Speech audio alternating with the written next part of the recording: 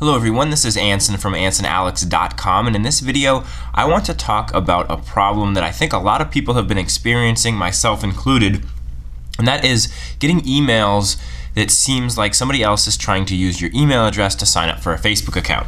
So you can see here I am in my Gmail, and I have these really 9 messages here that I've gotten just today from Facebook saying, hey, welcome to your new account, click here to confirm. Oh, you forgot your password, click here to reset your password. And none of these emails are being sent for something that I've done on Facebook.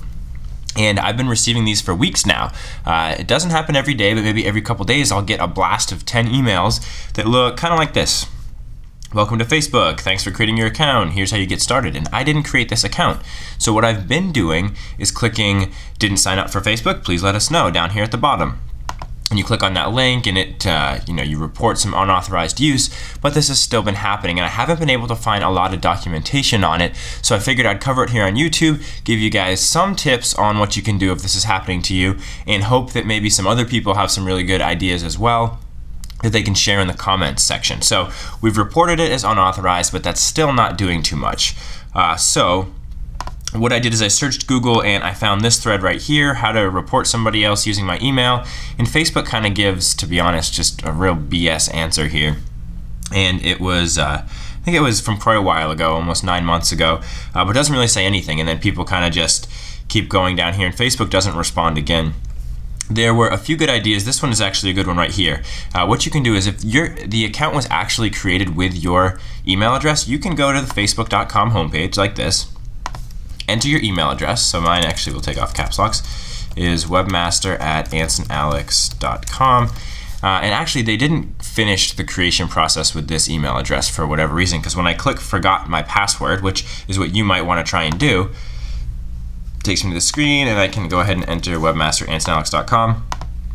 And it tells me that this didn't return any results. But that's because I'm using a generic email address. It's for my business. If you can get your email address entered here, and change your password, you can at least make sure that they're not going to be able to log into that account. Then you can actually go into your account settings and delete your email address off of it, or just delete the account entirely. So if you reset the password to the account that you didn't create but was created with your email address, go ahead and log in. So I'm actually logging into my real Facebook account here, and I'm going to go into my settings by clicking on the gear icon and then settings, and you'll notice that in this section right here, I can edit my password. So go ahead and change that password so that nobody else has access to it. Even though you didn't create this account, it's still under your email address. You could also change your email settings here. So maybe you have an email that you don't use and you don't care if Facebook notifications get sent there. Go ahead and add that email here and make that the primary email. That might help as well, and hopefully we'll continue to find more solutions because this is really annoying. The other thing that I'm about ready to do is to start creating a filter here in Gmail. So I've got this email that says welcome to Facebook. If I go back, some of them say confirming your phone number, but let's just say for the welcome to Facebook email, I could just go up here and I could type welcome to Facebook. If I create a filter, so if I go down here in the drop down and I say welcome to Facebook, and I'm going to actually put that in the subject of my filter here in Gmail.